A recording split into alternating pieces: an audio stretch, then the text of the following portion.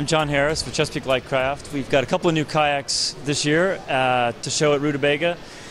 We've got the Petrol Play, which is this 14-foot surfing play kayak. It's a little beamier, got a bigger cockpit, easier on the knees to get in and out.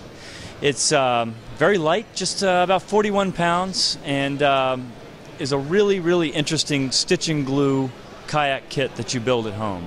So this is something that we'll cut on our computers. It'll come to your house in a big carton right to your door, and you'll build it in your garage.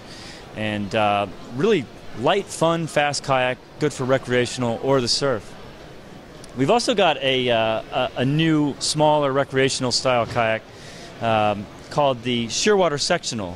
This is just a three-piece version of our popular Shearwater Sport kayak.